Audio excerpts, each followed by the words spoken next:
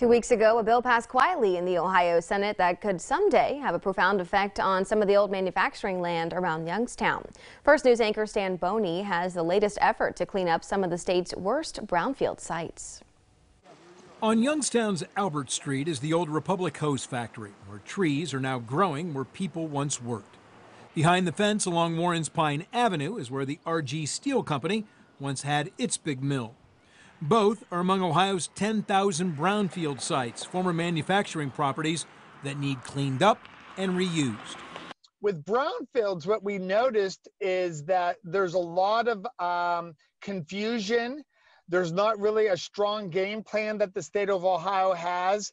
To change the game plan, Youngstown Area State Senator Mike Ruley wants a survey of all of Ohio's brownfield sites. There's no standard, there's no procedure or list of requirements that would put you in that category. His bill calling for the survey has passed the Senate, is in the House, and Ruley says the governor seems okay with it. There's really not a whole lot of remediation funding. Julie Green of the Trumbull County Planning Commission deals with brownfields.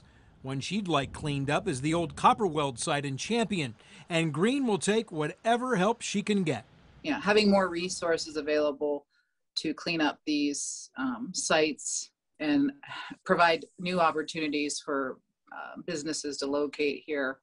Once the survey's complete, Senator Ruley wants to use excess liquor tax money to pay for the cleanups, which can range from $28 to $67 million a year.